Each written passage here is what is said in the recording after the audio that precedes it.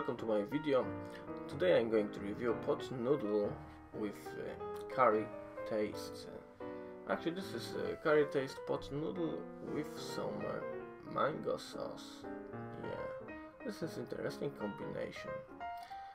Pot noodle by Unilever. Sorry, it's made in Europe.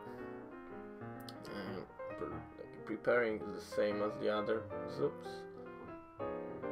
So you just add water, wait a while, and it's ready. It's perfect to take to work or camping or other places where we can't really use